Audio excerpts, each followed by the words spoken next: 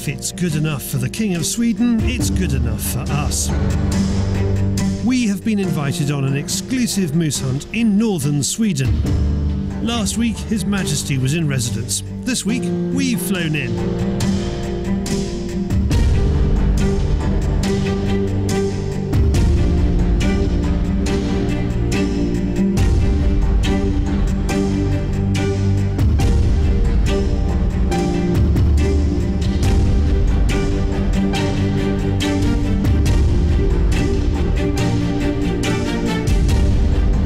Wilderness.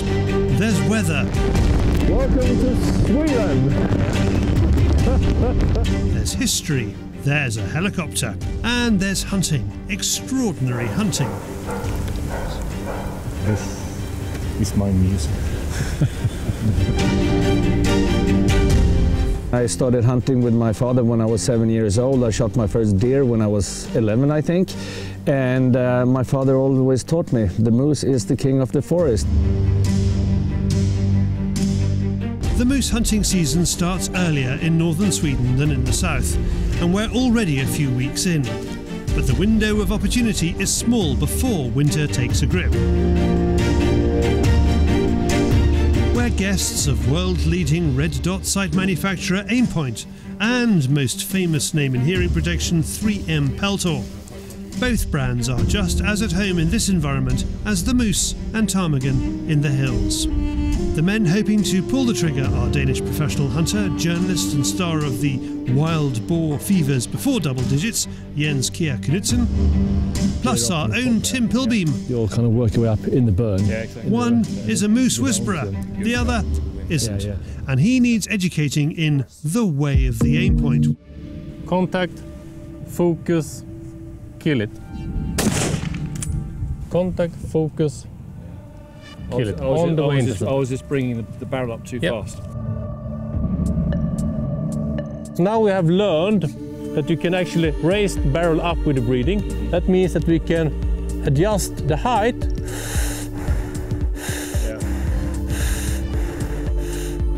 With the breathing also. Method in your madness, Eric. Yeah. And he used it, and that's incredible. That the guy from the island actually used the technique from a Swedish guy.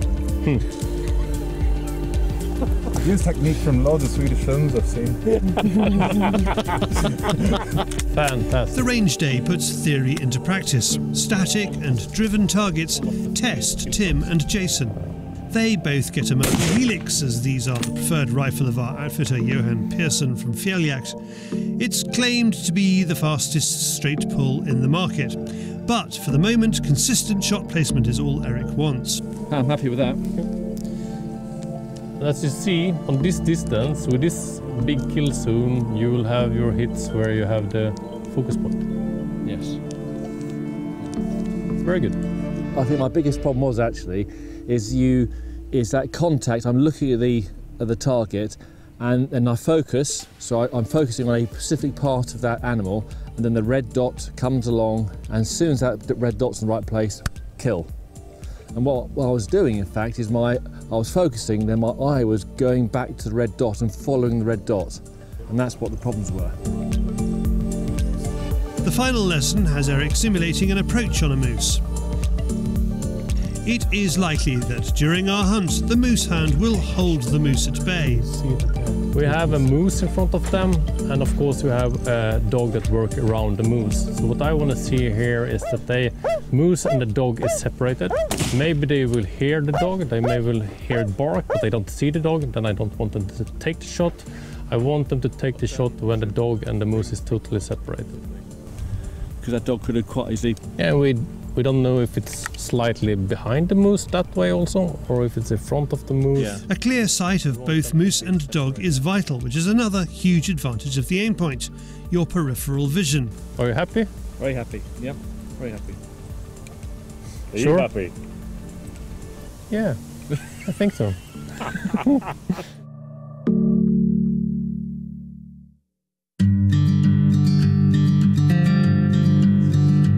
Back to the hunting, and the first morning is a washout. The helicopter won't fly today, as even if the pilot gets us out onto the hills, he might not be able to come and get us. Instead, it will be on foot. We have 3 days hunting ahead of us. How you feeling, Pilbeam? I'm actually quite anxious and quite nervous. I didn't actually sleep much last night. We got here, beautiful place in the dark, and then suddenly the reality kicks in. So all those things Eric was teaching us, I'm just thinking, you know, contact, focus, shoot. Oh my goodness, so the pressure's on, but yes, I'm so excited basically. So let's get on and do some hunting. Yes. Tim will be with our host Johan Pearson and his dog, Stay. We can see this might cause some confusion with the UK contingent. Jason will be following Jens, and Frederick Johansson from Peltor and Sabine Eriksson from Aimpoint will hunt with a third dog handler. It is always interesting to find out what ammo the guys choose in these new hunting situations. So I would have thought with a big animal like a moose, you want penetration if you shoot them through the shoulder. No, you don't. Not really when you hunt with the dogs, because... Oh yes, you don't want to go through the beast. Yeah. I mean, dogs have been killed by being slightly beside. Yes. And if the dog is in the wrong position, accidents can happen, and we want to try to avoid that. So this is actually, for what we're doing today, it's a really good bullet. Yes, yeah. That's interesting, yeah. We mentioned history at the start, and the lodge has plenty, including a fishing claim to fame. This is actually the spot where the rumor says that the British people came over and introduced fly fishing in Sweden.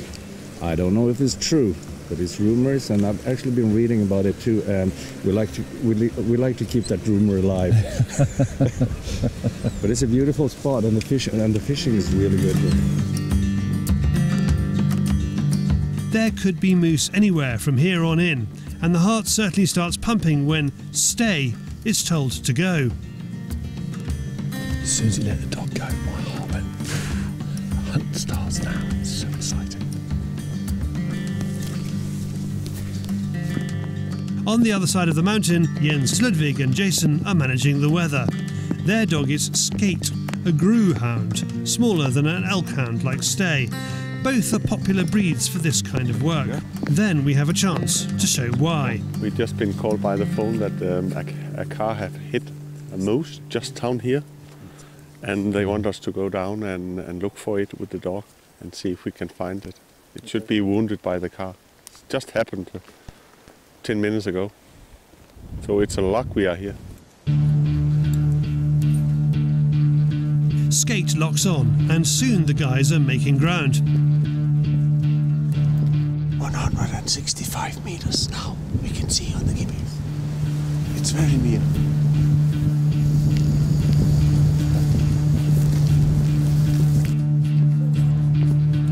We need to be very careful now, we are only 100 meters from them.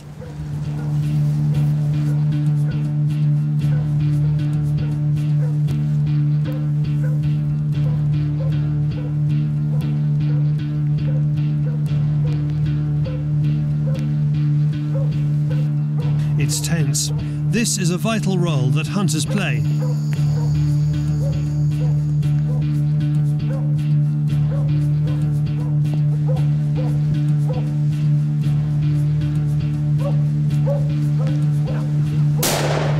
Jens takes his chance.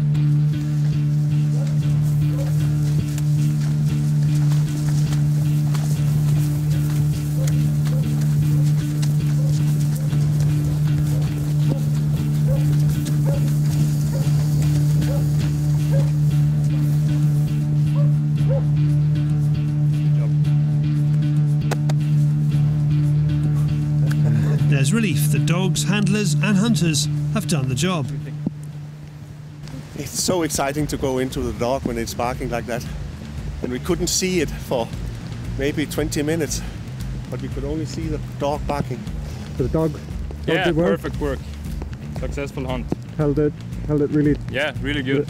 Stayed where it started to bark, and then we did a good approach and got a nice shot in. For you, is it more pressure because it's your dog and you want it to perform? Yeah, I know he's good, and it's always nice when it's successful. So. Well done. How far do you think the shot was? 10 meters? Yeah. Between 10 and 20, yeah, 15.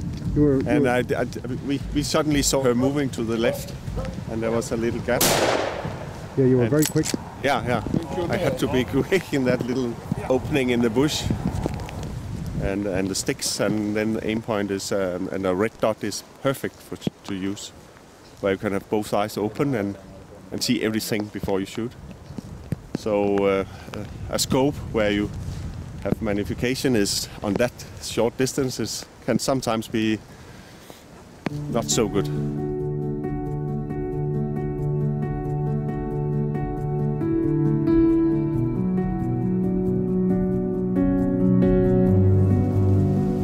Bra jobbat, Ludde.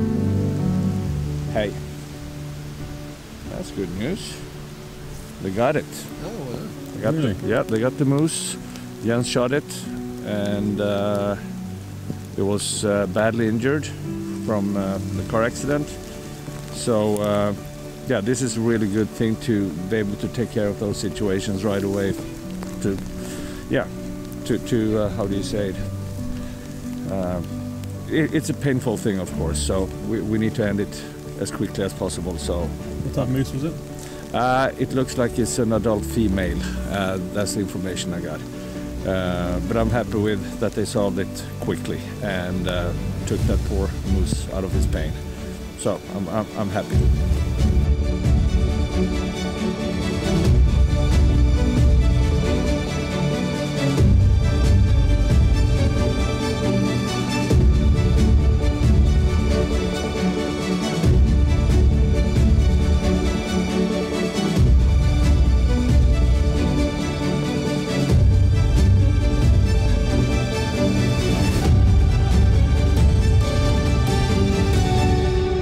It's been a tough day on the hill, but nothing a beautiful meal, some good company, a plate of delicious home-cooked, locally sourced food, and a glass or two can't solve.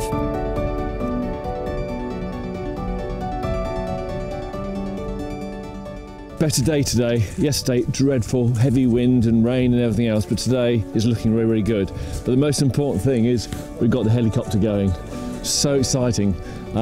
This is, in some ways, an aspiration as a hunter to actually be taken up onto a mountain to work back, especially on moose. On this estate, there's 14,000 hectares, and there's no roads at all. There's no roads, so the only way to get to the top of the mountain is on a helicopter. So for us, especially for a UK hunter, it is something different. So it's moose hunting with a helicopter. So I'm really, really looking forward to this.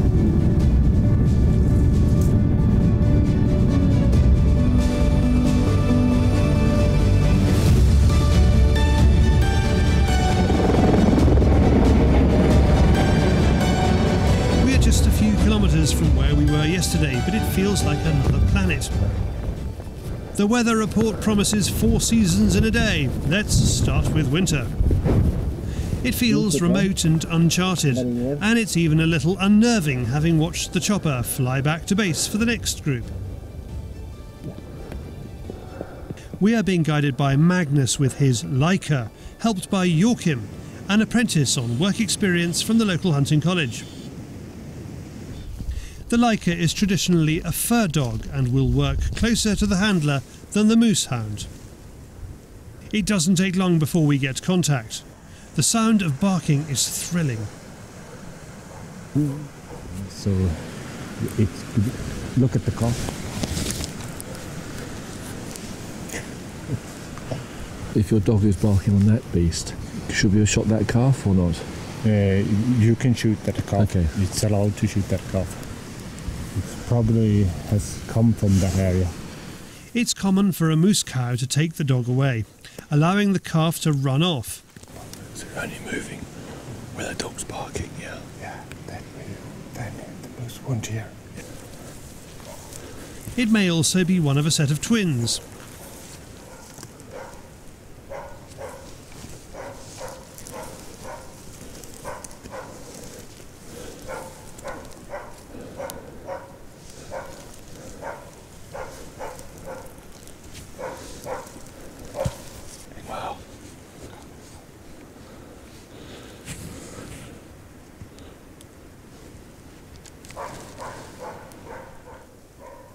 Through the trees we see the dog and a cow and calf. So exciting. The size of them, I cannot believe it's like a horse running, and the way they run is it's brilliant. But a wee bit of a time where he decided to calm down a wee bit and just wait for the instruction, but it didn't happen then. But just to see them in this environment, it's quite special. It's quite a privilege to be able to do this.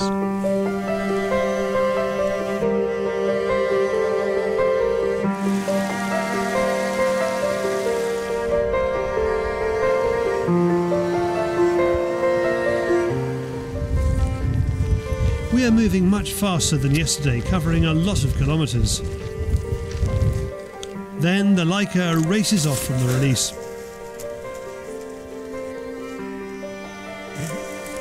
Out of sight is a moose, out of cover.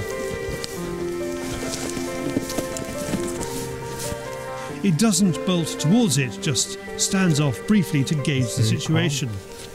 And now he's want the moose to see him before we run. Oh, look at that. What is that? It's not a big bull, but I thought that I might saw something that might look like an antler. Do you see us, do you think? No.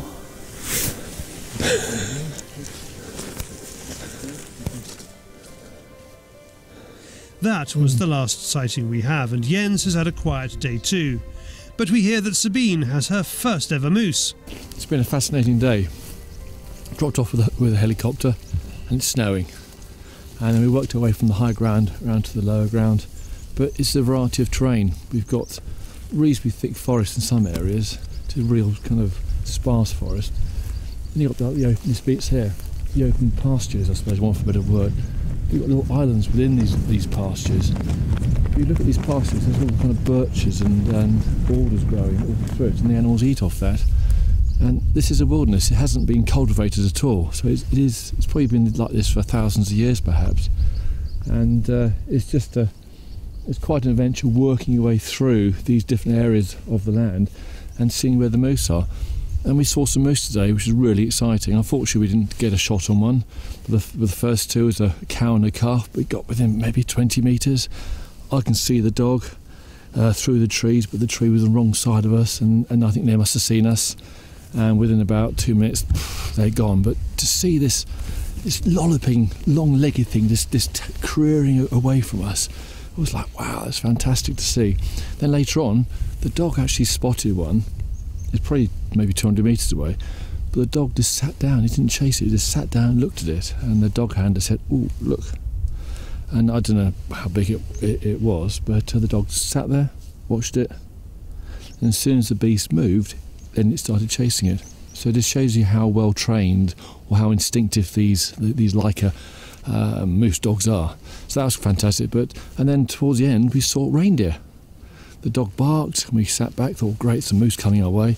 But over the horizon, we saw some reindeer. So he's seen, and also we saw capercaillie as well. So it's been a brilliant day. Unfortunately, there's no moose for us to shoot, but that's where it is. But it's just been one of those, it's a real adventure, I suppose, really. And I'm looking forward to another day tomorrow to perhaps hopefully get our first moose.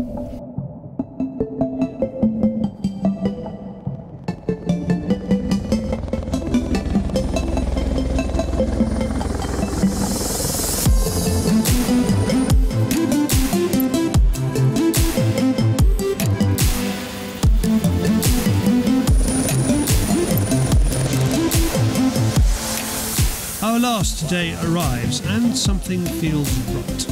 The weather promises to be a lot kinder, and once again we're flying into fresh ground. Before takeoff we chat with Frederick. Tim is finding that changing the settings on the Peltor units in hunting situations is giving him superpowers.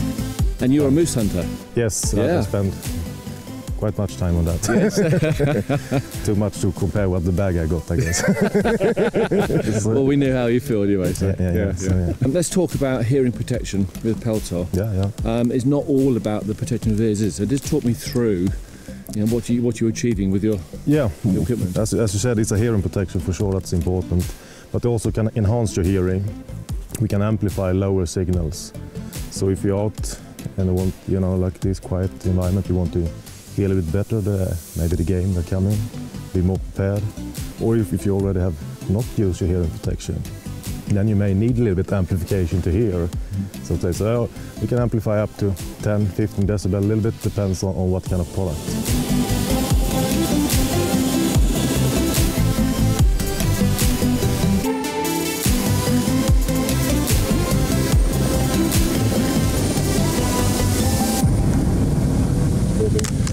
Day 3, yeah, that's the last chance saloon. No pressure, mate, but we need to find some moose, yeah? Good day. We'll have a good day, yeah? Absolutely. Good, that's really positive.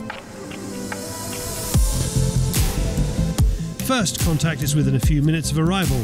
Ludwig is not confident. It's too soon after landing.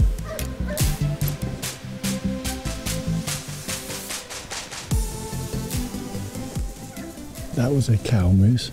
Yeah. And the dogs chased it across. Yeah.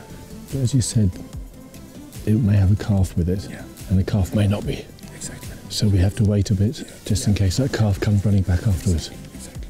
Yeah, okay. It's a promising start. We're also having help from Johan this morning. He's a few kilometres away hunting with Stay. Okay, we've got our own bit of ground we're hunting, but Johan is on the other side of this mountain here. So we're just waiting for about half an hour because the dog's actually working his way through this forest here. So we're just going to hedge our bets a wee bit.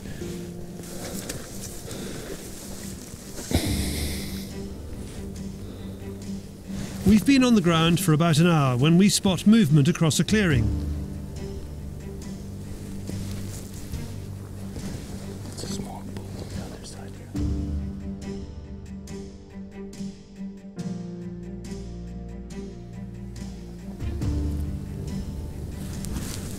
It's coming this way.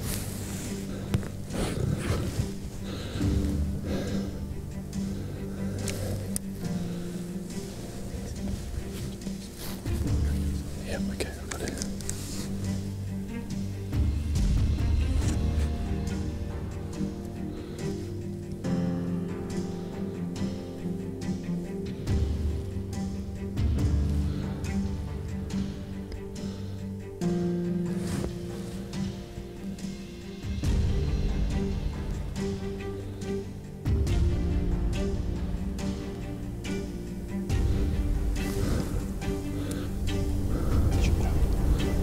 Got a tree in the way. Okay.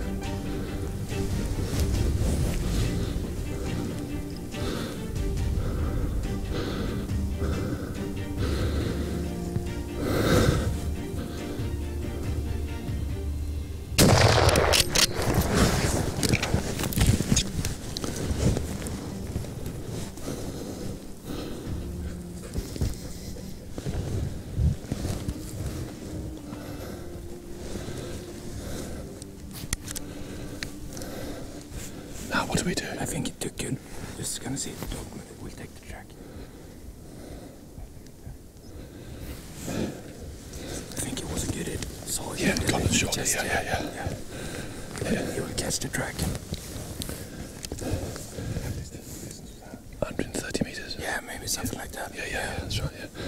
Not easy when it's getting in between the trees. Yeah. You can't do it, it disappears, so you have to be quick just to do that. And as I said, I needed you to shoot because we had the wind direction like this. Yes. And if he would have gone further, he would have catched her. He was stopping, stopping. Yeah, exactly. Yeah. That's the way he came out of the forest there, down through the plateau. Yeah. It's just unique. Yeah. I spotted it. Yeah, the cameraman spotted us first. Pretty bad. We're the hunters. Yeah. It's camera. We go and have a look. Hopefully, Eric, all your hours of patience and tend of us to keep both eyes open has paid off. So, there's that. Ready? Oh, wow. Oh, my goodness.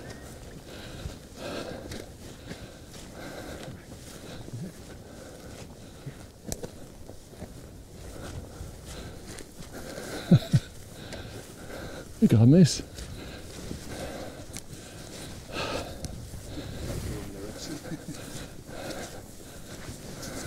What a moment. Tim's first moose, and we have most definitely worked for it. Congratulations. Thank you, Ludwig. Yes, yeah, thank you very much. Wow. Okay, he's done.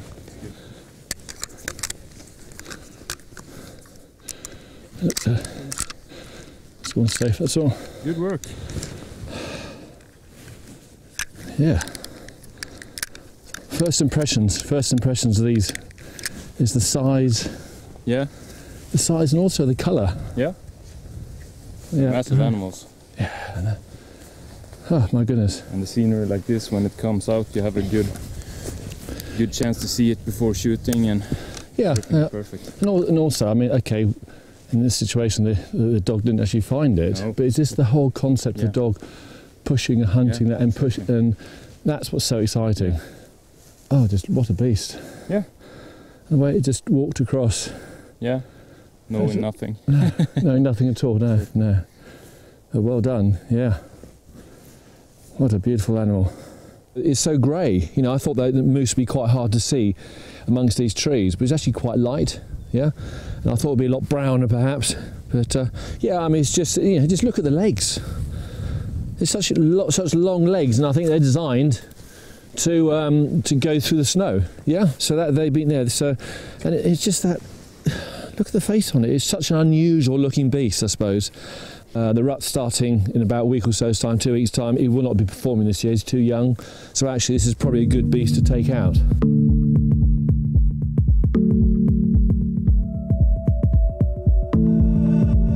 Across the valley, Jens hears the shot and the news.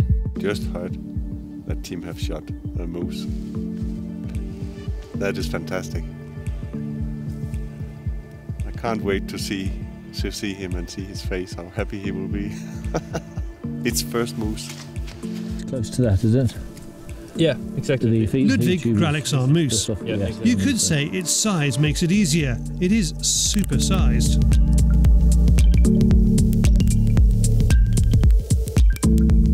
As we wait for the helicopter, lunch is prepared and it tastes even better than usual.